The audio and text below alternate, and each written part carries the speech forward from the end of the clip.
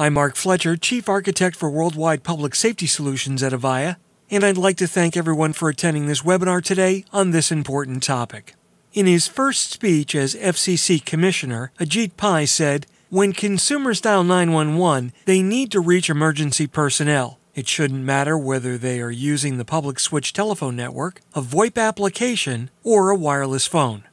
On January 13th of this year, in a press release regarding the December 13th tragedy in Marshall, Texas, he added, "Neither should it matter whether they are using a phone at a hotel, motel, or office building." Do I have an Avaya PBX telephone system? It's quite possible that you do, and here are some of the more popular phones that are deployed in the field. The current Avaya portfolio contains systems manufactured under the Avaya, Lucent Technologies, Nortel, and Northern Telecom brand names. All of these companies have now merged under the single brand name of Avaya. Avaya sells equipment through a nationwide network of independent distributors and dealers. Most likely, you have a service contract for your system's maintenance with one of these providers. We also deal with some major hotel chains directly.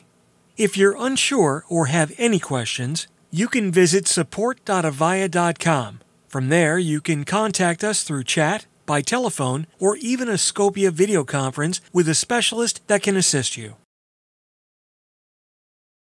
When placing a service call to check or program emergency services, it's important to ask for the right work to be done.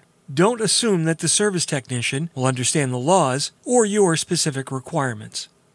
What you want provisioned in your system is simple: access to 911 both with and without an access code. It should apply to all telephones in the property, with the exception of hotline or pre-programmed ring-down phones, which already have a dedicated destination. Be sure to ask for 911 misdial prevention, which looks for 911 plus additional digits. This is the most common misdial to 911. And while these calls will still alert local staff, they will not go to 911 and will eliminate many accidental calls. So what exactly is changing? This is a change in programming of what is called the dial plan and doesn't require any additional expensive hardware. Avaya has worked with several local distributors who have agreed to perform this change at no charge for properties with existing maintenance contracts.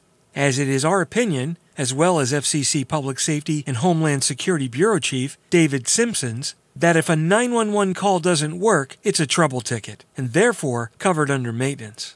In fact, he stated at the 911 Goes to Washington conference that he felt that it was a reason to fail fire inspection. As you probably have heard before, this change can be done remotely. However, remember to test and coordinate with your local 911 center before testing. On-site notification, also included as a base feature in Avaya platforms, notifies you when an emergency call is placed on the system. This is a critical piece to the total solution and lets you prepare for the pending arrival of public safety. So far, everything we've talked about is included in the base product line. For larger or complex properties, your needs may go beyond the basic built-in feature functionality.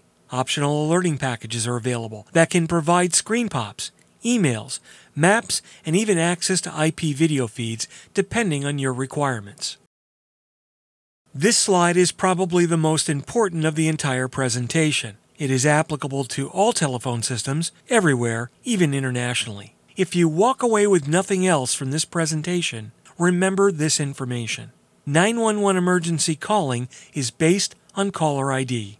In order to provide explicit station-level detail to the Public Safety Answer Position, or PSAP, each individual device requires a unique telephone number that has a unique public safety database record to contain the information. The fact of the matter is, most hospitality properties will not have individual telephone numbers assigned to each room. So because of that, room-level granularity is impossible. And this is why we do not advocate this in legislation. And where it exists, we educate the legislators so they can make the proper decisions. Establishing floor-level reporting only requires a unique telephone number for each floor, or a single number can be transmitted for the entire property, and then enhanced by on-site notification when public safety arrives. You may have decided to answer your own emergency calls in the past. Be careful, as this may significantly increase your liability. Emergency call takers receive special training that allows them to deal with emergencies over the phone. Every second that you spend on the phone with the caller is delaying the emergency response, and every action you take will be scrutinized by the local press. Avaya maintains a thought leadership position in global public safety.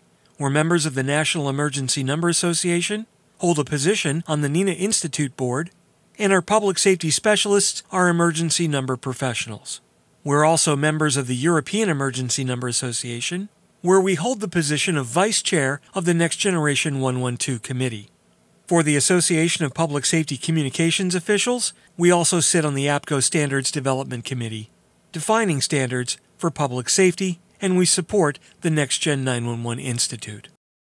Thanks for watching this short webinar on public safety for hospitality properties. I'm Mark Fletcher, Chief Architect for Public Safety Solutions at Avaya. You can follow me on Twitter at Fletch911, and be sure to check out our weekly podcasts at avaya.com/APN.